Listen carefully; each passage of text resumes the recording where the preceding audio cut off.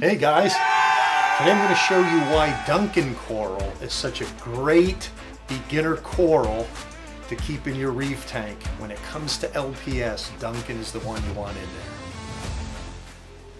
there. Alright, today I'm going to show you why you guys should keep Duncan Coral in your nano reefs, or any reef tank. First of all, it's rapid growth. Most of us like corals to grow quickly so we can see the results of what we spend time doing. So Duncan Coral grows really fast.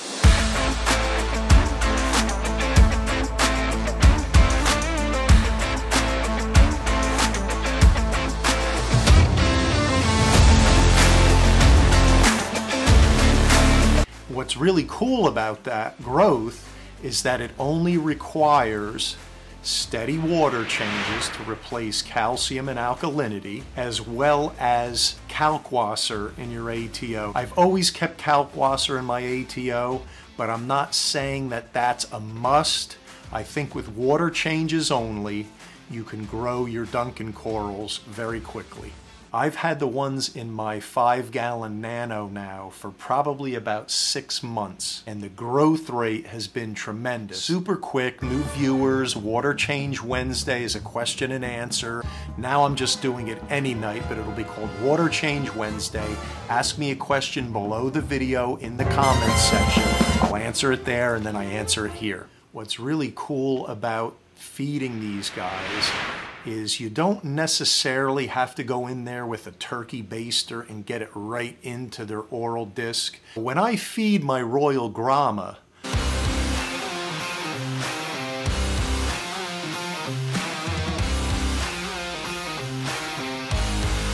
a lot of the food that I feed drifts around in there for a few minutes and it lands in the mouth of the Duncan Coral.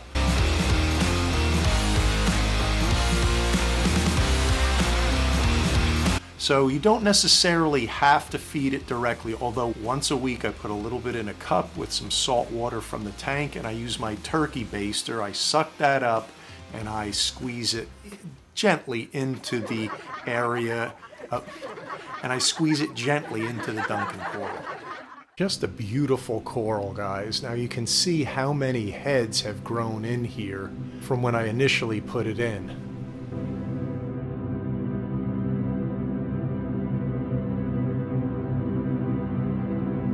Flow. You don't want heavy flow at all. You want soft, gentle flow with your Duncan corals. So if it's in a nano, you want the water to be moving, but you don't want it to be blowing it over, or I'll show you the flow.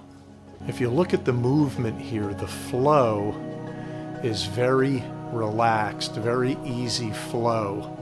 Let me show you the top of the water so you can see the flow. This is a view from the top. If you look on the left there, the heads there are a little more retracted than the one on the right. And that's because the flow is greater up on the top. If you look at the one on the right, that one is opened more, and that's because it's getting less flow.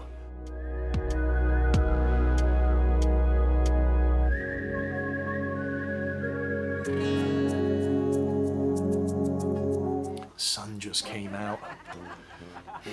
All right. So you can see that. Tom Reefer at its finest. All right. That's pretty good.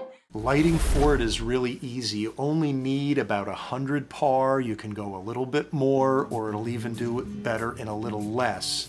So that part of it is really easy too. You don't need real specific lighting parameters. If you're not sure what your par is in your tank, then I would recommend halfway down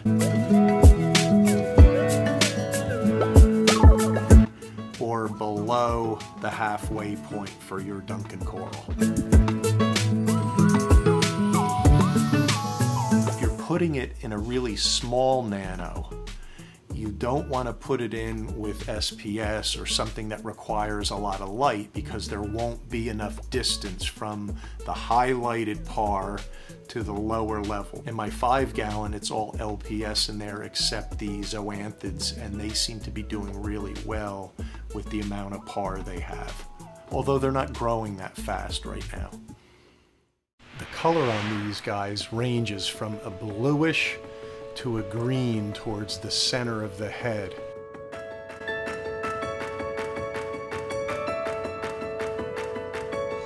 And over time, the stalks will grow. This particular Duncan doesn't have a long extending stalk underneath it. Don't be afraid to water change down below your Duncan.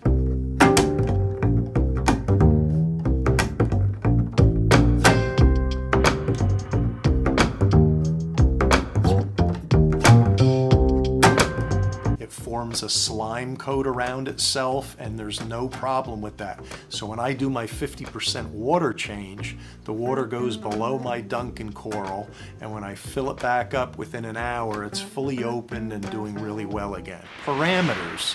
What I've noticed is that the Duncan does okay in a little bit of nitrate.